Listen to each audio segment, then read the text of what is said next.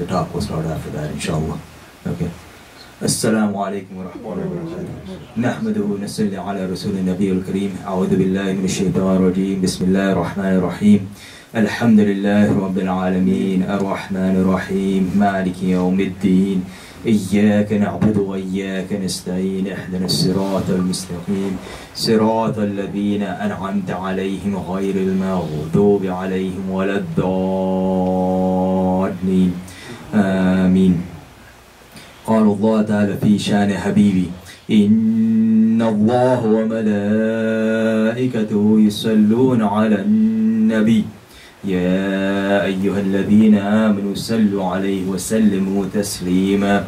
اللهم صل وسلم وبارك على سيدنا مولانا محمد طب القلوب ودوائها وعافية الأبدان وشفائها ونور الأبصار وضيائها وعلى آله وصحبه دائما أبدا صلاة وسلاما عليك يا سيدي يا رسول الله. Because time's short, last couple of weeks we've been talking about the night journey or the Meraj of Rasulullah sallallahu alaihi wasallam, and I want to kind of wrap that up today, and then different topics starting next week, inshallah. But last week we got to the point where along this journey, Rasulullah sallallahu alaihi wasallam along with Jibreel al-Islam, they reached the point of Sidrat al-Muntaha, and as I said, that symbolizes the edge of creation, the limit of creation. And as Rasulullah ﷺ continues the journey, Jibreel al-Islam stops. And then he gives his excuse that, if I come any further, then, I will be annihilated, I'll be destroyed, all of my wings will be burned. I mean, that'll be the end of him. Because his nur, the angels are made of nur, but the nur of Jibreel cannot withstand what is beyond that point. And yet Rasulullah ﷺ continues. A couple of points to remember. One is Buraq, which was the ride of Rasulullah ﷺ, stopped in paradise. Jibreel, which is where it originated from. Jibreel, who came from Sidrat al-Muntaha, now stops at Sidrat al-Muntaha because he can't go any further. And yet Rasulullah ﷺ continues. This also shows us that Jibreel was not the guide. The guide doesn't leave you in the middle of the journey, or rather, when you reach the most important part of the journey. Jibreel was simply a companion along for the ride. And so, as Rasulullah ﷺ continues, and again, what Rasulullah ﷺ called this place, which is no place, was La Makan, which means no place. Because he went from place to place to place to place to place, and now the edge of creation, no place. Because Allah subhanahu wa ta'ala cannot be confined to a place. He cannot be confined to place or time. All of these things are the creation of Allah, and He is not bound by any of them.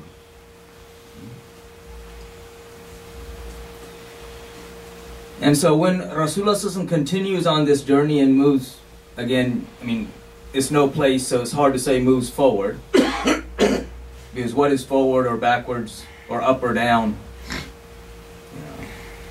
These are terms we use, but when we use them, we should understand that these terms don't justify what we're trying to explain, because it cannot be explained. And this is beyond our comprehension. Even like today, these guys who think, oh, science this and science that, and then they start talking about time travel or something else, and then you see holes within everything they say, because they try to take something that can't be comprehended and make it comprehensible. Allah subhanahu wa ta'ala starts talking about the journey itself with Subhan. Pure is the one. He starts off with himself. That pure is the one who took his messenger on this journey. So, we can't comprehend the one who took the messenger on the journey, nor can we comprehend the messenger in reality, nor can we comprehend the journey itself. Everything we know about it is simply to give us a glimpse of things without understanding its reality. And again, the only reason we know this journey is, again, the purpose of the journey. In Subhanalladhi asra bi'abdihi, he says, لِنُرِيَهُ مِنْ آيَاتِنَا, to show him our signs, which is an important point to understand. So as Rasulullah sallallahu alaihi wasallam continues, whatever that means in that realm, and then in the presence of his Lord, when he sees his Lord, he says, "At-tahiyyatu lillahi, was-salawatu wat-tayyibatu." All reverence is for Allah, and all prayers or all salat, and all purity or all goodness is for Allah. And Allah subhanahu wa ta'ala responds to him, "Assalamu alayka ayyuhan-Nabi."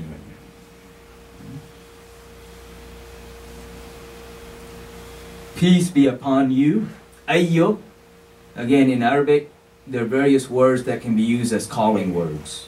The most common one is ya. Say ya so and so. But ya is something that is used for near, for someone that is near, qareeb, or someone that's far away, ba'id. It can be used for either. Ayyo is only for the one who is present.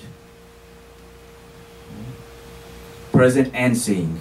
Ayyuhan-Nabi wa rahmatullahi wa barakatuh. And here, Rasulullah sallallahu alaihi wasallam does not forget us. Because then he responds, "Assalamu alayka wa salamu alayna wa ala ibadillahi salihin." And salam also upon those who are righteous.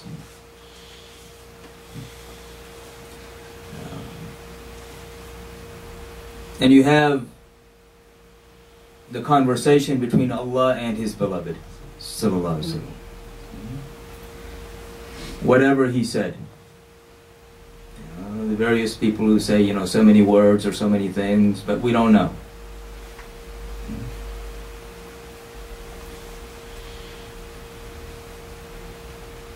And I'm skipping a lot of things, but then he comes back. Points to understand.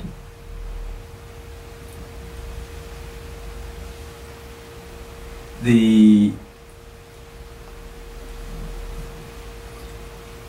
one point is when Allah subhanahu wa ta'ala talks about the journey, He uses an emphatic statement. Subhanalladhi asra bi'abdi. The pure is the one who took his messenger, or took his slave, on this journey. So it's an emphatic statement.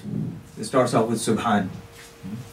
In language, if I want to say something that I don't expect anyone to object to, I just say it. I don't have to make it emphatic. I don't have to say the sky is blue. Well, I can say the sky is blue, but what I don't have to say is the sky is really blue. Unless I'm talking to somebody that's colorblind. I don't have to tell the people, "Oh, I'm sitting on the mimbar." Everyone seeing me knows I'm sitting on the mimbar. Or rather, I don't have to make this an emphatic statement. I'm really sitting on the mimbar. Everyone here sees where I'm sitting. If it's something that's difficult to believe, then you make it emphatic. I really jumped 10 feet into the air. Now, I may have used a trampoline doing it, but I really jumped 10 feet into the air. It is something that would be hard to believe. But if something that people would consider impossible, or in reality should be impossible, then I swear by it. This is something that's really going to be hard for people to believe. I swear I jumped 20 feet into the air. And it's just language. Just how language is. You know, if it's something, again, no one's going to deny it. I just say it. If it's going to be hard to believe, now I'll make it emphatic. And if it's something that's really hard or almost impossible to believe, I swear by it, by something. And I swear by something close to me. You know, I swear by my mother. Or I swear by Allah. And swearing by something is not a game either in Islam, which many people have made it these days. Everything's swearing. So when Allah subhanahu wa ta'ala talks about the journey going, He makes an emphatic statement. But when He talks about the messenger coming back, He swears by it. وَالنَّجْمِ إِذَا هَوَى. He swears by the star as it descends. And of course Imam Ja'far Sadiq al-Islam said the star here, the Najm, is Rasulullah sallallahu alaihi wasallam as he comes back from this journey. There's a law of gravitation. Everything is pulled towards its origin. You know, even if you think of the Big Bang Theory, you know, everything's pulling on each other. You know, if I take a rock that originated from the earth, I let it go, where does it go? It goes back to the earth. I don't expect it to start floating in the air or going the other way. This law of gravity. Everything goes back to its origin. The whole universe is pulling on each other, even though it's still expanding, but it's still pulling on each other, so you have a gravity. Buraq originated from Jannah. Buraq stopped in Jannah. Jibreel al-Islam came from Sidrat al-Muntaha. Where did he stop? Sidrat al-Muntaha. Rasulullah sallallahu alaihi wasallam, what is his origin? You know, according to the hadith of Jabir in Musannaf Abdul Razak, and Abdul Razak rahmatullahi alayhi is amongst the teacher of Imam Ahmad bin Hanbal, who is amongst the teacher of Imam Bukhari. And in his Musannaf, a hadith which he says is Sahih, where Jabir ibn Abdullah radiallahu asked Rasulullah, Ya Rasulullah, what was the first creation? Rasulullah says what? Nur Nabiyaka, the nur of your Nabi. Which means he is created before place, he is created before time. His creation precedes everything. And you can't even say how long it precedes because there is no time. How do you measure it? So if there's nothing created, then where is Rasulullah sallallahu alaihi wasallam? Other than the presence of his Lord.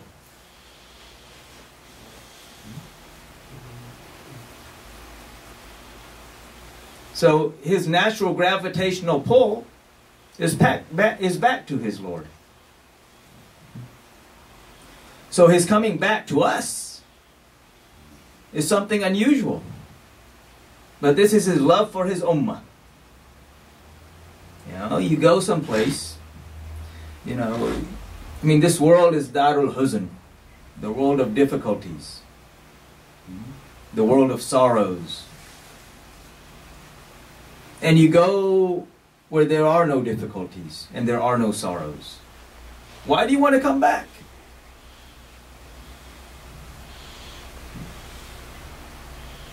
Other than his love for us, for his ummah. And everything. You know, again, when Allah subhanahu wa ta'ala sends salam upon him, Rasulullah sallallahu alaihi wasallam immediately sends salam upon the righteous of his ummah. The whole conversation, the whole life of Rasulullah sallallahu alaihi wasallam is worrying about his ummah. Everything that he did is for his ummah. And yet the ummah has forgotten him. And then we wonder why our condition is like it is. Rasulullah sallallahu alaihi wasallam is the beloved of Allah.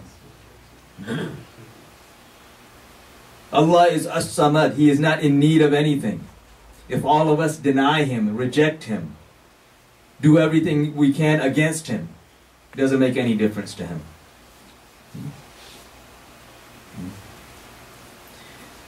The lover is willing to forgo and forgive crimes against himself, but the lover does not forgive crimes against his beloved. And so do we think that we can leave the Messenger, sallallahu alaihi wasallam, and not have faced any consequences from his lover, Allah subhanahu wa ta'ala? Yes. That is the impossibility.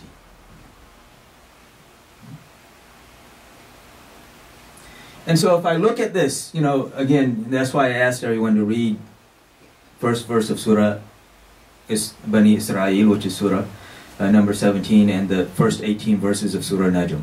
And now when you read these verses in context, and this is where Allah subhanahu wa ta'ala says, وَالنَّجْمِ إِذَا هَوَى. Then He says, مَا دَلَّ صَاحِبُكُمْ وَمَا غَوَى. He swears by that star, by Rasulullah as he comes back from this journey. And then he says, and your companion has not strayed, nor is he erred, or made an error. Because what did Quraysh do? When he starts telling them about the journey, and he's only telling them about the journey from Mecca to Aqsa, what did they start saying? He must have seen something. He must be mistaken. Because they also understood that what Rasulullah was telling them, He's not telling them about some dream. Anyone can believe a dream. Oh, I had a dream. Everyone has dreams. They understood that He's talking about going physically. And that's why they said, oh, we can't believe this. But the interesting thing is, whenever Quraysh challenged Rasulullah,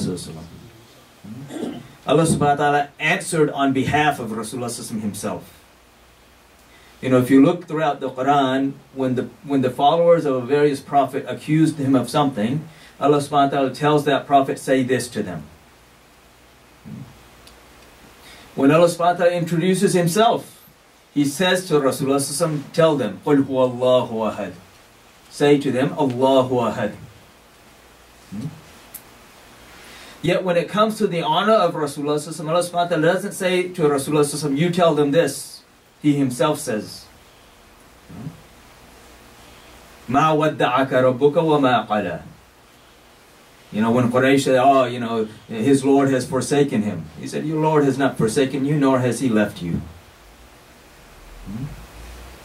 And here, when they're accusing him, he must be confused. مَا ضَلَّ صَاحِبُكُمْ وَمَا غَوَى. He's not. And then He says, وَمَا يَنْتِقُ عَنِ الْهَوَىٰ إِنْ هُوَ إِلَّا وَحْيٌ يُوحَىٰ. That He does not say anything from His own nafs, from His own self, but everything He says is nothing but revelation. Because there are people who say that these verses only apply to the Quran. But here Rasulullah is not reciting the Quran to them, He's telling them about the journey. So every word that comes out of the lips of Rasulullah is exactly as Allah subhanahu wa ta'ala wants him to say, or rather loves for him to say.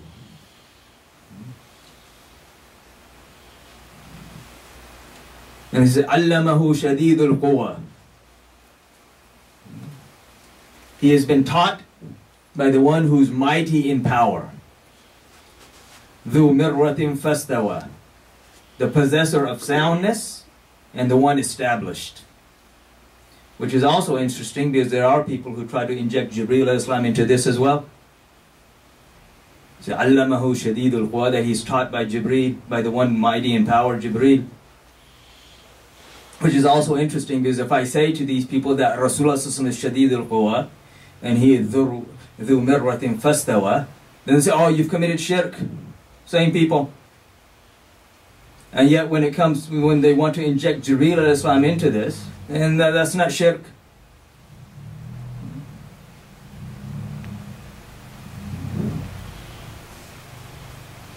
And then when Allah subhanahu wa ta'ala talks about the nearness of Rasulullah sallallahu alaihi wasallam. فَكَانَ قَابَ قَوْسَيْنِ أَوْ أَدْنَى, like two bows, or even closer than that. And he doesn't say how much closer than that. But he says, فَأَوْهَا إِلَىٰ عَبْدِهِ مَا أَوْهَا. And he revealed upon his servant whatever he revealed. You know, which has many implications. Meaning, who are you to say that you know what he revealed? He revealed whatever he revealed. Who are you to know how much he revealed?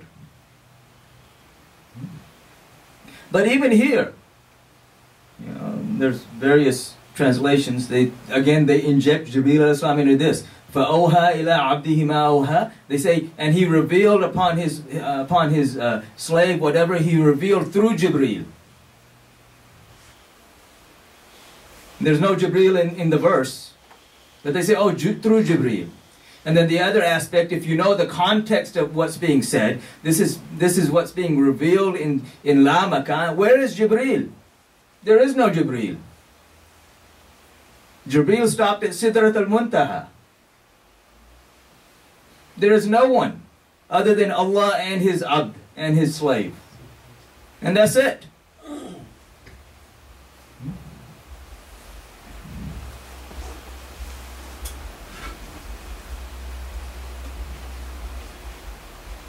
Time's running short, so I'm going to wrap it up. You know, again, in the beginning, Allah subhanahu wa ta'ala told us why He took him on the journey. Why did He take him on the journey? To show him His signs. لِنُرِيَهُ مِنْ آيَاتِنَا. To show him of our signs. From a scientific standpoint, how do I know something exists if I can't see it?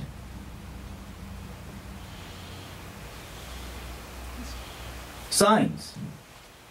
You know, like air. I don't see the air. How do I know the air? Because I feel it. You know, when the wind blows, you see the grass lays over, the trees bend over. That's a sign. You know, for those of you who know me, I hunt. So I had patients who would say, oh, you know, come to my land and hunt. Okay. I'm hunting deer. How do I know there are deer there? What do? I go to the property, I start looking for signs. You know, markings, rubbings, scrapes, droppings, anything. But if I go to that property, and of course I'm looking for deer, what is the greatest sign of deer there? If I see a deer, right? If I see a deer, I don't need to look for anything else. I know there's deer. So the greatest sign of anything is that thing.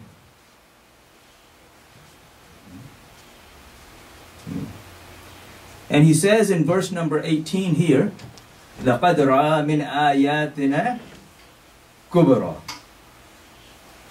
لَقَدْ رَأَى مِنْ آيَاتِهِ كُبْرًا.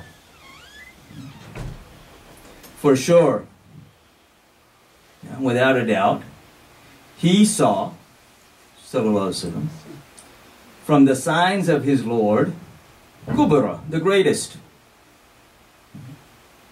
The greatest sign of anything is that thing. Now here there are people who try to bring the hadith of Aisha Siddiqa radiallahu anha, which is in Bukhari, where when this topic came up, allegedly she says that how could he have gone or seen, you know, because his body was in my bed. Well, many issues with that. Let's say even if I accept that statement, you can compare a statement of one companion of the Prophet ﷺ to another companion of the Prophet ﷺ. You cannot compare the statement of a companion to the Messenger himself. And in Bukhari, when the Rasulullah ﷺ is asked, you know, did he see Allah? He says, I saw him as Nur. You know. But if I come back to this other statement, one is, you know, the statement, everyone agrees.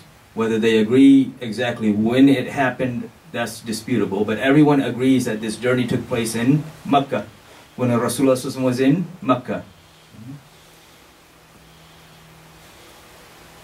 The marriage with Aisha Siddiqa radiallahu anha was not completed until second year of Hijri in Medina.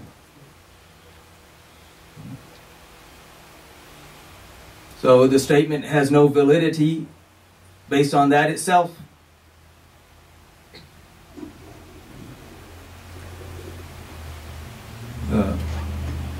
May Allah subhanahu wa ta'ala help us understand. There are many things, Again, any aspect of the life of Rasulullah is something we could talk about forever and still not scratch the surface. And when you're talking about this journey, it's the various aspects of it, every aspect of it, it's just so amazing and beautiful. Again, we can't do justice to it. As I said before, because of the time change, the whole time isn't coming in until about 1:50. So what we'll do for the next few weeks until it shifts is talk will start at 1:45 and end around now, which is 2:12 or so. First adhan, people make sunnah, and then we start the khutbah and the rest of the schedule, inshallah. May Allah subhanahu wa ta'ala help us understand. And give us, fill our hearts with His true love and the true love of His beloved Prophet Muhammad sallallahu alaihi wasallam, his family, his companions, and all of those whom they love, inshallah.